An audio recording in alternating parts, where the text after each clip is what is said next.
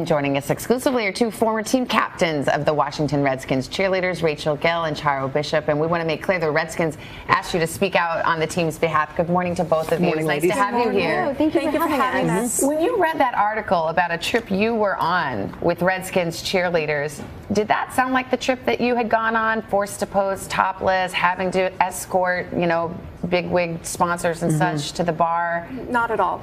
Yeah. We can't discount the experiences that other women had on the team, but we can bring to light the facts of the circumstances. We each had our own experiences.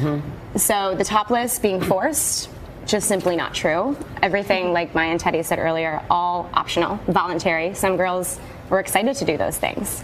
In terms of being an escort, that was never a perception that I had. I think that being friendly and receptive and welcoming to sponsors is completely different than being an escort. Yeah, let's talk just for a second about a couple of things, the topless situation. So can I just ask a general question? Like, why was there topless photography with people around? What was the point of that? Was it for a calendar or? This is a calendar photo shoot, but the perception of topless is completely different from what is used in our calendars. We're always covered still, even if there is a topless photo.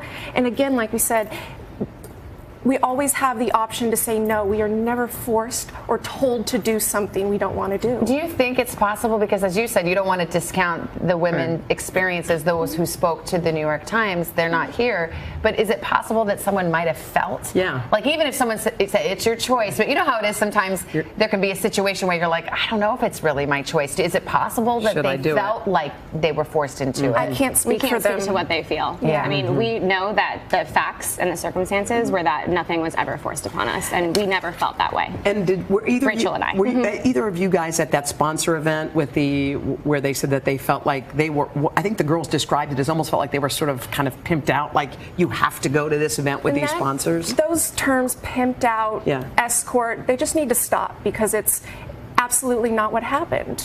And yes, I was there, and I did not feel that way. For me, it was a relaxing night with my friends, a fun night with my friends. And to put it into context, the women were not selected by the sponsors to escort them to the club. We were always with someone we knew. We were always together.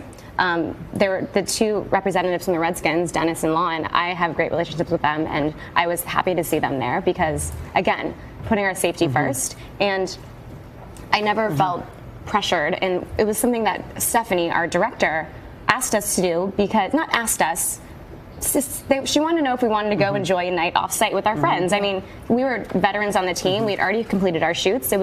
We did another ziplining trip as well. It's just something to do together. Can I ask you, because we just saw in the piece, there's this now larger questions about the culture of NFL cheerleading and whether the cheerleaders are treated with the respect that football players get, whether they are subject to, in some cases, kind of strict rules that seem outside the bounds of what someone else might be put up to. Did you guys see any of that? Do you have any problems with the culture in general? The culture behind our environment as cheerleaders, it's such an empowering, and it's a sisterhood, it's a bond.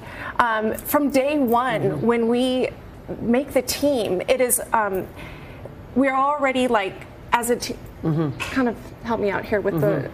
Yeah, well, so to answer this question, I do agree. So the NFL is totally male-dominated, right? Players, management, fans. Not to say they're not female employees and female fans, because I'm definitely was one of both, and one of both. But the fact that the article painted such a harsh light in the fact that Stephanie, the director of the cheerleaders, a group of women led by one woman, would suggest that it was her responsibility to take care of all of this is pretty preposterous. One final question, because this struck me as so outrageous when I read these stats, and it really bothered me.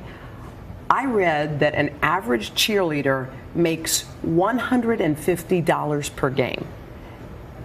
That's on the high end. The low end is $75 per home game.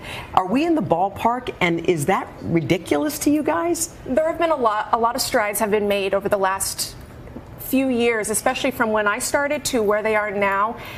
And it's improvement to where they're getting paid better, they're being treated timely. But is that the ballpark? Just because I don't know what being paid well is. I can't speak for what it is now, and we're not on the team anymore. Right, but is that what it was? Yeah, close. Approximately. Approximately, yeah. But Rachel, do you feel, because I can see that it upsets you, why? I hate that this negative light has been portrayed on our organization for something I was so passionate about, and so many women felt this was the best years of their lives. And my experience was never anything that was portrayed in this article. And I loved it, and I can't thank Stephanie enough for the opportunities that were presented to me. Okay. Thank you so much for being here. Not easy to come out and be in the public eye, so thank you. We appreciate it. Thanks so much, Savannah. Thanks. Hello, Today fans. Thanks for checking out our YouTube channel. Subscribe by clicking that button down there and click on any of the videos over here to watch the latest interviews, show highlights, and digital exclusives.